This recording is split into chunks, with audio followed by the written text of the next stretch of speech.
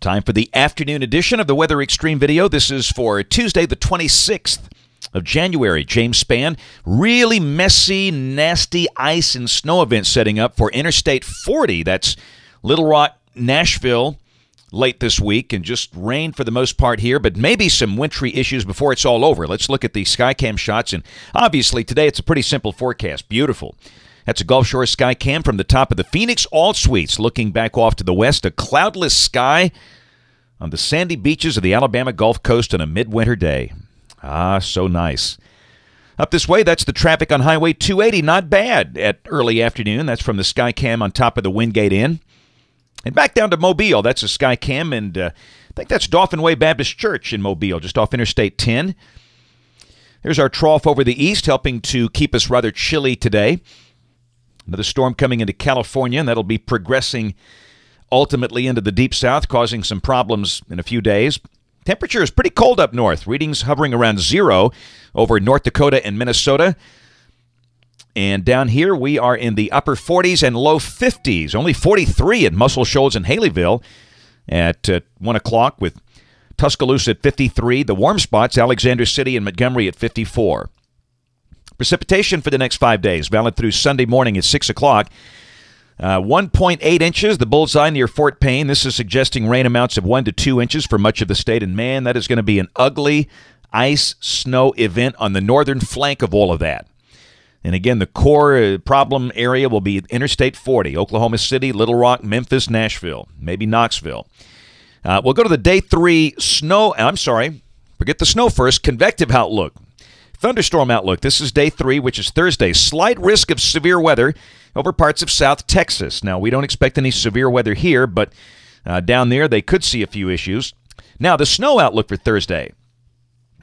That's the probability of 4 inches of snow, at least 4 inches. And again, you can see Amarillo to Oklahoma City over to Tulsa. That's the big bullseye.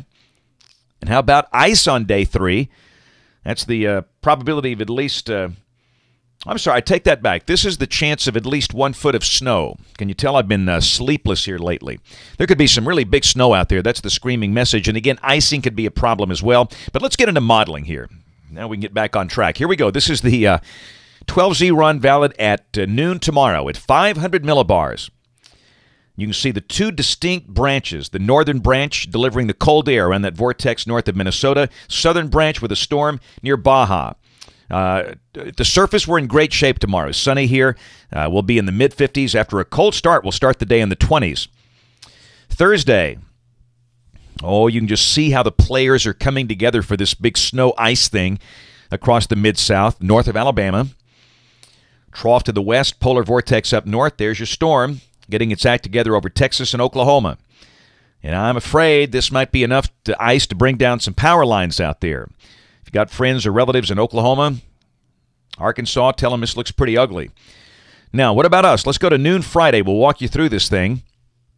The GFS suggesting at noon Friday, we could be in the midst of some nasty snow and ice over Arkansas and Tennessee. Rain moving into northwest Alabama. Now, initially, there could be some sleet, ice pellets mixed in with dry air, but it should go all rain. We'll go to 6 o'clock Friday evening. A good soaking, cool rain should be falling here. The freeze line at 850, that's about 5,000 feet off the ground near Interstate 40. And again, Memphis, Nashville, Knoxville. Could be a very ugly, messy type setup with ice and snow there. Midnight Friday night. Now, this is where we're going to have to watch this. The surface low is down there at Dothan. And understand that's the freeze line at 5,000 feet, that blue line. But this cold air initially is going to be shallow, and there's a very real chance, I think, that we could see a little window for a wintry mix down here as far south as Interstate 20 Friday night. No, not a major deal, not a prolonged setup, but there's a chance the rain could change to that wintry mix of sleet or snowflakes, even some freezing rain late Friday night into early Saturday morning. So we're going to have to watch that. And then 6 o'clock Saturday morning, surface low is located a little northeast of Charleston. And that would suggest the possibility of wraparound snow flurries around here Saturday morning. And then Saturday at noon, it's all over. It's going to be cold. We will not get out of the 30s. The wind chill index below freezing much of the day. We'll peek at some of the other models. The Canadian, this is valid at Saturday morning at 6 o'clock. Very good consistency. Some hint that maybe we'll see that change over to a wintry mix on the backside of this thing, but the biggest problems will be north and the European. This is valid Saturday morning at 6 o'clock. Same time. European is slower, we note, with a surface low down there below Pensacola. And again, remember now, this cold air is going to be shallow, and that's close to icing right there across North Alabama. Very close. So just be a watch for changes, but on this package, we've seen no reason to forecast any changes here. A soaking rain Friday, maybe changing to a wintry mix Friday night or Saturday morning before it all ends. Here's a look at the DGEX snow accumulation chart right there. And again, this is the GFS with some extensions coming from the NAM, kind of a blend, if you will.